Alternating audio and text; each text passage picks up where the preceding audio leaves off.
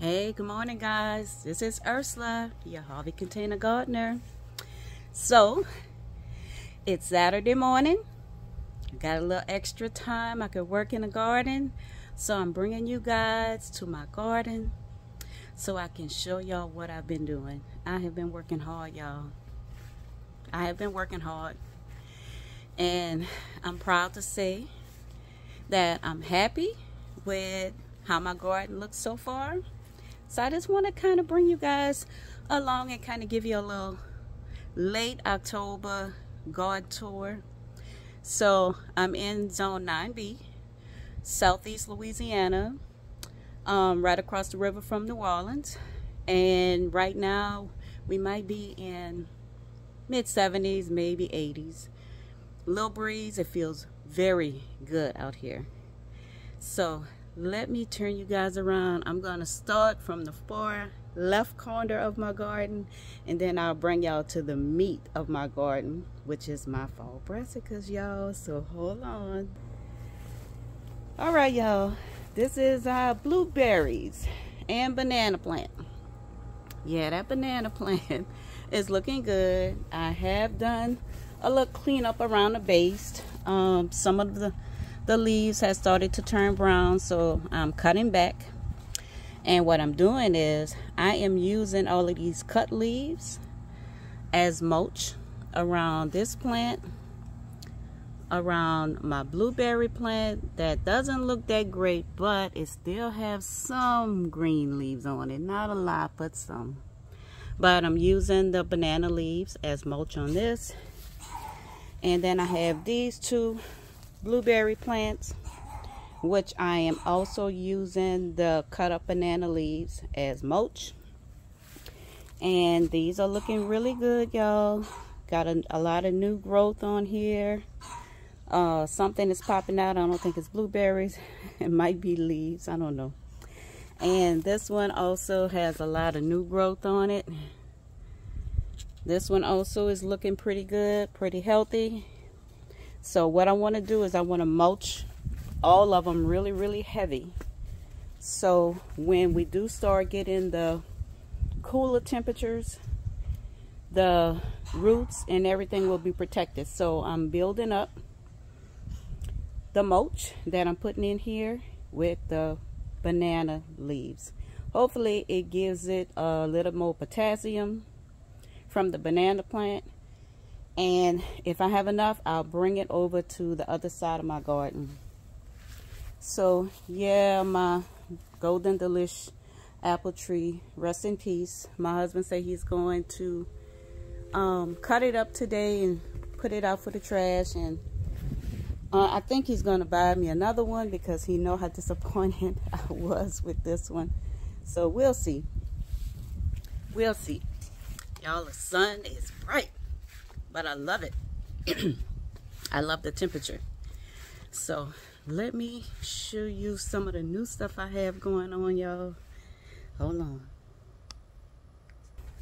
All right, so in these grow bags, from left to right, it's carrots. This one has what does it have? Radish and beets. Yeah, I couldn't see that. This one have turnips. The green one have onions. Nothing has come up yet. And the black one is set aside for some garlic, which I haven't planted yet. So as you can see, I have a few little green sprouts that then came up for my carrots. Not a lot, but that's okay because this is not a great big old grow bag. So I've been watering it every day, twice a day, keeping the seeds moist. Maybe some more pop up, but if not, I have some in here, y'all. These are looking good as well. The beets and the radishes. Kind of slow growing, but that's okay. And also the turnips. So I'm going to take you around and I'm going to show y'all something new that I planted. So these are leeks. I planted those the other day. I grew them from seeds, separated them out of the cups. And this pot also has some leeks in it. They're still small, but they're growing. Next to it is this pot that has the onions in it. I recently harvested the green from these onions and they're growing back already. And I also popped a couple of onions in there, the little small onion sets. So I might have a good bit of onion. This is also a pot with some onions in it. I also did a harvest on this one. And this one I need to harvest today. This is the chives, parsley, and also some green onions in the back. So I will harvest this today and I will dehydrate this like I did the other onions that I cut. Alright, so I'm going to bring you over here before I bring you into the crop cage. So right here is a jalapeno plant. It didn't look too good. Looked like the sun was beating down on it. So I moved it over to this side, kind of shaded it by these pots. And it's starting to get a little new growth in here. So I'm hopeful. And then I have my parsley, my oregano that I really need to cut back and dehydrate. So maybe I'll cut some of this and dehydrate it when I cut those chives. This is another pot of green onion, and y'all, I just harvested this about a week ago. I think I did a video about a week ago where I harvested the green onions. So this is the pineapple mint. I need to harvest this as well. And this is some celery. I do want to plant some more celery. This is growing, but it's not looking that great. So I'll go ahead and plant some more seeds. And yeah, I did grow them from seed. All right, y'all. I'm going to go to the back. And I'm going to show y'all the okras and the sweet potatoes. And then I'll bring y'all, like I say, to the meat, which is my new fall brassicas in the crop cage back there. So let me turn you around. I always need to look back here before I start walking because I'm looking at the camera. I don't know if there's a snake or anything on the ground, so I'm always trying to check before I step. All right, hold on, y'all. All right, this is my okras, y'all. All the new flowers on here, all of the okra on here. I do need to do a harvest.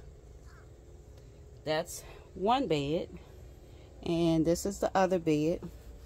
So it seems like I have okras up here, and I have some more okras down at the bottom. New flowers all over the place with okras. Flower falling from here. More okra, more okra. So okras are not done just yet in my area. Like I said, I'm in Southeast Louisiana. Still real warm here, and our winters really don't get that cold, with the exception of last Christmas when we got that cold blast. So let me show you sweet potato flowers, y'all. These things are gorgeous. If I don't get another sweet potato, just seeing these beautiful flowers back here makes me happy. So a lot of the leaves are starting to die back, but these weren't planted until the end of August. So we're at the end of October, which is 2 months, 60 days. So if they can hold out maybe another 2 weeks, another month, I should be at my 90 days. And I will go ahead and do a harvest on these sweet potatoes. All right, so far I'm happy with everything that's growing. The spring, summer plants that are still growing, and also with my new fall brassicas. So I'm gonna show y'all what I got going on. Hopefully this will make you guys as happy as I am. So hold on. All right. Still got a strawberry going on. Right here is some kale. This plant, I don't know what it is. I don't know. I don't know. When I started moving stuff around and up-potting, my tags kind of got all moved around. So I don't know what this is. It kind of looks like it could be a broccoli, but it also could be a kohlrabi. I don't know. So Swiss chard, growing real slow. Some more Swiss chard, growing real slow. This is another mystery. So I will find out what it is when it gets a little bigger, y'all. So over here in some more grow bags. Up here I have a purple kohlrabi. And down here I have a mixture of purple and white. And right here is also a mixture of purple and white kohlrabis. So inside of the crop cage, y'all, I love the look of this. Just the way it looks. I'm pleased with it because I am a very visual. Can't get my words out this morning. Visual person, so it has to look neat in order for me to be okay. So start off with these grow bags. These are 30-gallon grow bags, and this is a grow bag full of collards, the Georgia collards. This next grow bag is a grow bag full of mustards, and that's a Florida broadleaf. So these little black square pocket bags are full of purple and orange broccoli. So these are my new starts, and I have some bags ready. Most of this is the purple cabbage. Well, I will be planting this out, and a couple of more collards that I couldn't fit. These two are surprise plants that I found after I cleaned up and put the soil in the greenhouse, and they decide to come up. They are surprise plants. I don't know what they are, but the curiosity in me wouldn't let me get rid of them. So y'all, this in the front right here is my collard plant from last year. It survived and it is growing. So I'm still getting collards. Not a lot, but when that grow bag fill up with those collards, I'll add that to this one. This little plant back here is a jalapeno, y'all. And I just checked it, and I got one little jalapeno coming on here and some flowers. This one also had to come out the sun because the sun was beating down on it. So show y'all what I have right here is broccoli. That's a Romanesco. Broccoli Romanesco. This is a Sun King broccoli. Sun King broccoli. Sun King broccoli. Down here, which I will be planting these up today, are my purple sprouting broccoli. So I had to put them in some temporary spots until I get these bell peppers out the way. So over here, y'all, I have my cabbage, and as you can see, I popped a couple of little onions down here, and they're coming up. I didn't do it in every pot, but I did it in a lot of my pots. So I have onions coming up along with the cabbage. So these bell peppers, the last video I did, I said I would give them a week to turn a little bit more, and as you can see, they have. So these bell peppers will be coming down today because this spot and these pots have been reserved, and it's time. I would love to keep my bell peppers a little bit longer, but yeah, like I said, this spot has been reserved, and my brassicas are waiting for their spot in their pots. So y'all, down here I have more cabbage.